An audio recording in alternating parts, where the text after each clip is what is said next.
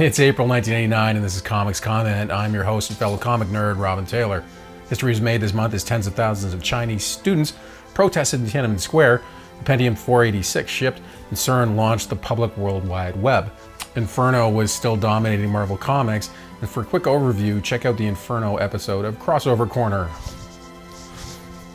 As Inferno wraps up, this uneven crossover touches the X-Books Daredevil, Power Pack, and Spider-Man.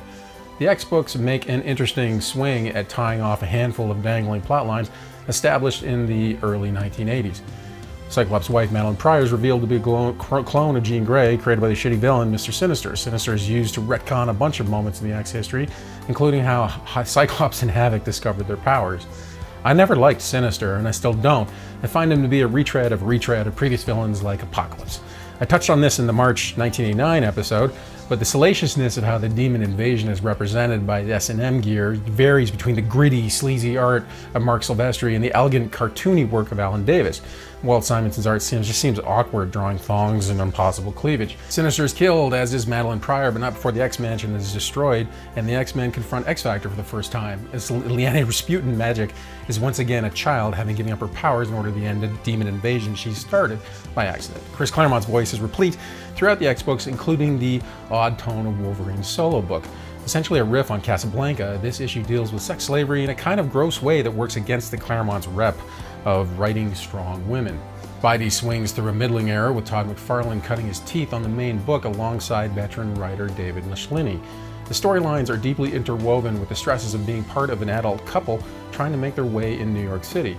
The Spidey books feel uneven, with Sal Buscema doing old-school superhero story and Spectacular Spider-Man finishing off the villain Carrion and exploring the impact of Gwen Stacy returning as a clone.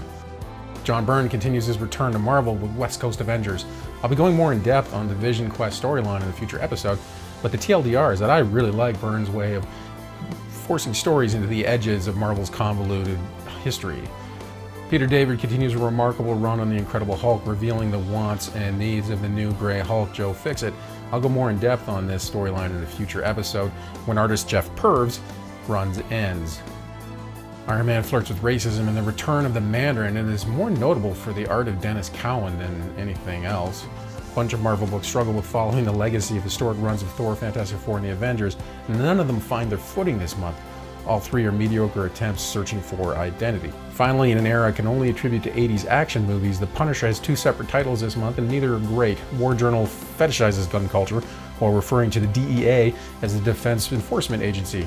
The main book has Frank face the Kingpin who kicks his ass. Most interestingly, this is the beginning of what would become the Image style, as Jim Lee and Scott Williams handle War Journal and Mills Portico draws the main book.